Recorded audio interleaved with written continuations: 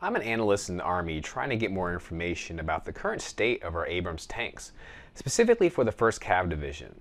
Now, I've pulled up our Mission Readiness app that combines data from several DoD and Army systems so I can get a common operating picture for the information that's important to me.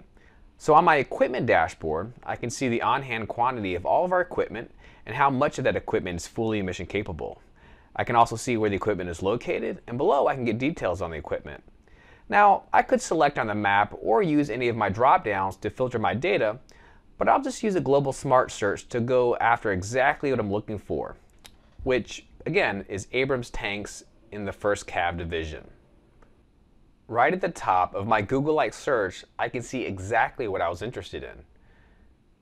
And now I can see that we have 260 Abrams tanks on hand, and the fact that 81% of them are fully mission capable. Now obviously, we're always shooting for 100%. I'll use the details below to see what's happening here.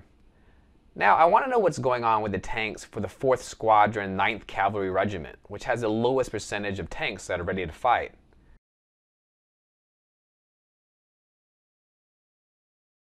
Now I can see that there are 7 serial numbers that are down, and I can also see why they're down.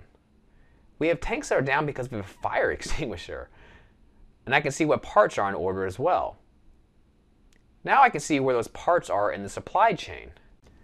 Using Qlik, we were able to go from analyzing over 5 million pieces of equipment down to just 7 that needed our attention in a matter of seconds.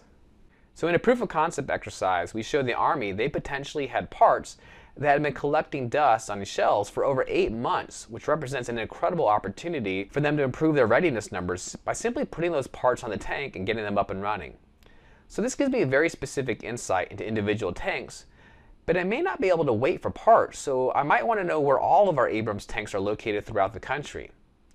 Now I can see where all my tanks are located so that if I need to pull tanks from those bases, I can do that.